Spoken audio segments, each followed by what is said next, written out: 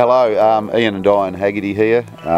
We farm in the Wheatbelt region of Western Australia. The farm comprises of 18,000 hectares of a cereal cropping operation integrated with livestock, holistically run livestock, mainly all sheep. In 2001 we did some work with Elaine Ingham at one of her workshops, and she talked about the microbiology and the impacts that has under the soil, and that was just a really great opportunity for us to start understanding how we could use those natural processes. Elaine was talking about the microbes, how they could nutrient cycle, how they could rebuild soil structure to hold water, retain water in the landscape, and we thought, well, that's probably what we're needing to do. So we put a real strong focus from then on trying to support the biology, and then over time we've been able to develop ways that's really stimulated the natural biology. The biggest challenge has probably been the drop-off in rainfall since the 90s. The rainfall dropped by about 30% on average per annum, and just become more erratic when the rain fell. I mean, we might have 150mm rainfall for the year fairly regularly. You want plants that are adapted to this environment, so we've been really focusing on trying to encourage the native plants to return, because they're the ones that don't cost you the money to seed, and they're adapted to this environment. It's a very brittle environment, there's no doubt about that, and we were meant to be about a 13-inch rainfall area, and we're on average now about an 8-inch rainfall area. And we could just see that things weren't working. You know, you're putting these artificial inputs in, you know, you'd put in NPK every year and calcium, and you always had calcium deficiencies, you know, you always had phosphorus deficiencies, you always had zinc deficiencies, and no matter how much we did or what we did, that would never balance up. So we could just see that this system wasn't working, and it was getting expensive, and our terms of trade with what we were getting for our product and the quality of our product was decreasing, and the risk margin was getting too great. And it was a system where it was just a moron system. You know, it was just every time something wasn't quite right, it was just put more on, which was just more cost. And I could just see it didn't have the legs to go forward. And you saw country degradation. You know, we saw more salinity coming in, more acidity, and those season variances that came in were hitting us harder because we didn't have a root system and a carbon base being built to iron those things out.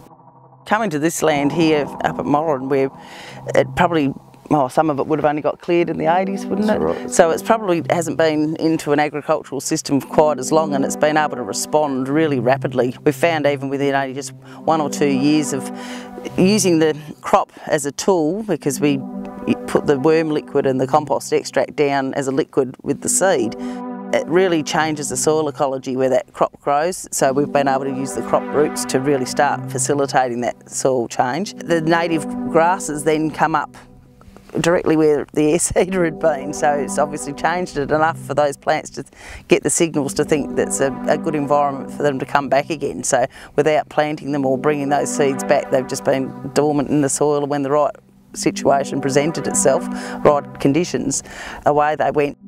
What's really been amazing to us is once you stimulate that quorum of activity under the soil, and you put that stimulation in there, which would lead to quorum sensing, what actually does come. And you think after all these years, you know, how can it still be there? And they just pop up. In building this operation, we've farmed over 50 different farms, pieces of country around the place. We've farmed from gutless white beach sands, you know, to acidic country, to heavy red country, to higher rainfall down south, to this low brittle rainfall here. So it just goes to show that biology, once you get it right, once you get those animals right, it works anywhere.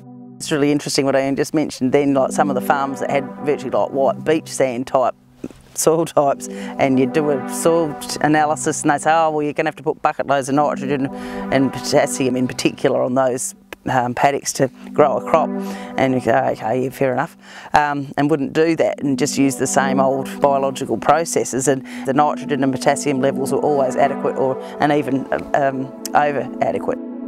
I remember looking at the K levels on those properties in those sands, and that was zilch. There was no trace at all, and all the current advice at the time, you don't add K, you're not going to grow a crop. And we took some of that country and It was on a development block there, and we cropped it a lot over about a 10-year period, and we never added K, and the whole time through K levels were adequate in all the plants, and they just stabilised. And Elaine said back in the early 90s, she says, you know, you can get caught up in why there's no K there and how you're going to get it, and why all these interactions are working. And you can waste a lot of time getting caught up into those little nitty-gritty details, but he says the most important thing is to learn the process. You know, the process that you've got to put in place to actually get that result. Our knowledge of what's actually going on underneath the soil, and even interaction with microbes in the atmosphere and things, we really have a very limited knowledge on what truly is going on, and probably going to never really fully understand it, and don't really need to, but just be excited by the fact that these things can happen. That's the whole thing with natural based systems, that nature can do a far better job than putting anything on it ultimately, but it's just a process of getting the soil back into that state, and remembering that we are disturbing it, you know, by growing crops and things like that, and running livestock, so all those things have to be taken into account. And as Dianne said about the native perennials coming back in and the natural system coming back in, that's what we're finding is working best. We're a large area, brittle environment, and to do massive amounts of cover cropping to cover that kind of area ends up a very costly operation. Use a lot of fuel, big carbon footprint doing it, wear out a lot of machinery doing that. But what we're finding now, by sensing that quorum, we get any rain from now on, and those summer active natives they'll just be there, they'll just come. So they'll be coming up through the crop, and on a lot of the pasture country, they're coming up for nothing. You know, we don't have to do a thing. So by the time we turn those headers off, if we get the rain, that green feed base is there. Unfortunately, we spend most of our time working on the farm, but that marketing of the produce, being able to segregate it for the consumer and label it for the consumer so that they understand what it is a really important thing, because that's one of our passions, is to try and get the best possible quality produce, both nutritionally and microbially, to the consumer, but they've got to know about it. And so if we put it in the traditional system, it all gets bunched up with everything, and we can't segregate that. So it is something we're working on, because I think, yeah, the consumer ultimately needs those choices that they can access.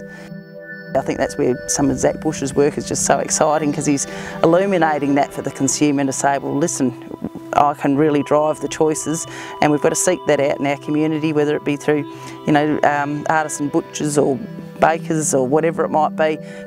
The customer's not the problem. You go and give the customer the option, and they are not the problem at all. You know, they want this kind of agriculture, and especially the new generation of consumers. They want the food experience, they want to know the story, they want to know where their food came from, and the ecological footprint that their food's coming with, and the story behind that food. The farmer will soon mould to actually produce that, but it's the whole system in the middle of actually getting it to market and getting it labelled and getting it there in scale. Like when you want to do thousands of tonnes, like a property of this size, there's a lot of cost and a lot of logistics involved to do that. And then when you want to open it up to other farmers, we've got to get a whole supply chain in place to do that, which we're working on. The produce has to be respected. We've got to be very careful that we don't take this new wave of regenerative agriculture and dumb it down and commoditise it and put a very small premium on it, because then you'll only get a small part of a result that's required in the ecosystem service.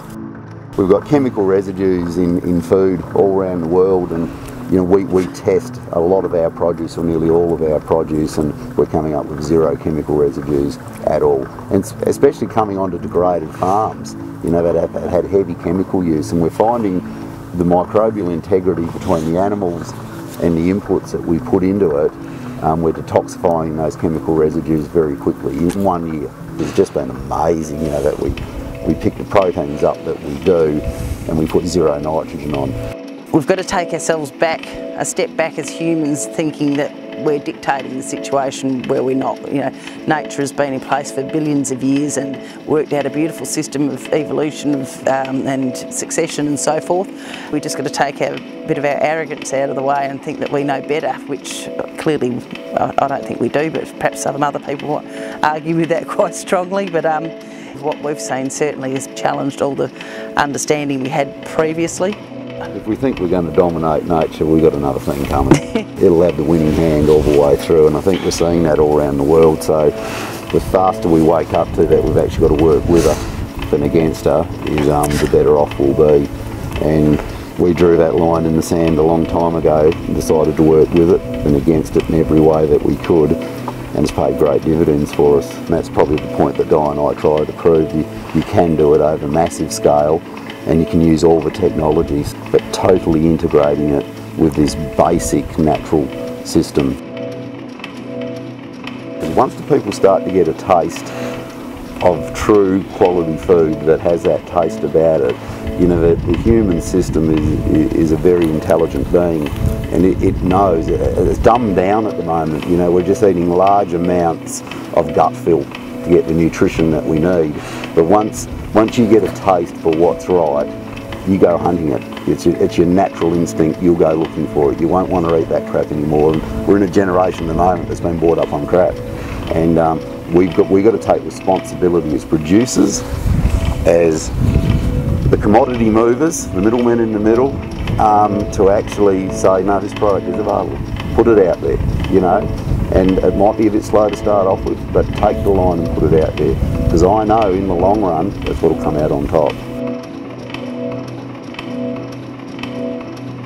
In 2001 was Elaine, Ingham and Dr. Arden Anderson, when we went to a 4-day workshop with them, which was fantastic.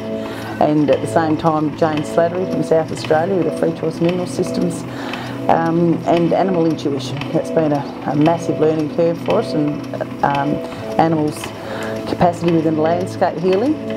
Along the line then would be, I think there was Brenetty, and then Dr. Christine Jones was a real illuminator for us with the liquid carbon pathway, because that was how we were able to finally understand the carbon. We were able to get into the soils here, because we weren't having that labile carbon mulching effect from the surface, as you can see out here in these really dry, brittle environments. Building a layer on top gets pretty challenging when you've only got 150mm rainfall throughout the year. So yeah, when Dr. Christine Jones presented that concept to us, we really understood a heck of a lot more from there. We met Jehne probably a few years after that, and he gave us a really good understanding of the Australian microbiology and changes in plant succession and so forth, and helped us understand a lot more about mycorrhizal fungi and their activity. Nicole Masters. Nicole's been great in her guidance along the way, and bringing other systems that's been happening around the world, and her whole knowledge on and driving the system forward. Charley Massey's been great. He's been a great inspiration of the paradigm change and looking into why people think and why they change, and bringing those examples to a wider audience with his book. Charley was the one that sort of highlighted us to the field of epigenetics. I hadn't even heard of it before, and I think we met Charley. Well, Charley came over in 2010 and was just describing to him what we'd seen with the animals and the self-replacing livestock and what was going on with their integration with the landscape, and he said, well, I basically was describing epigenetics. So then that opened a whole new world to us there, as well of looking and understanding of those processes and how they might impact on human health and the health of your landscape as well. Yeah, I think the combination of people like Nicole and Christine and everyone who goes all over the world, and you know, to ring through and bring those examples that are happening around the world, and you can cross-correlate and share information, which is really great. Probably another big help's really been is the SoilsforLife team. We're part of that, and our national soil advocate, Major General Michael Jeffries, has been a tireless worker, and his team have been a great help to the Australian farming scene, and pushing this forward in the right channels that need to be pushed forward. So they need to be supported a lot. You know, these bodies need to be supported a lot along the way.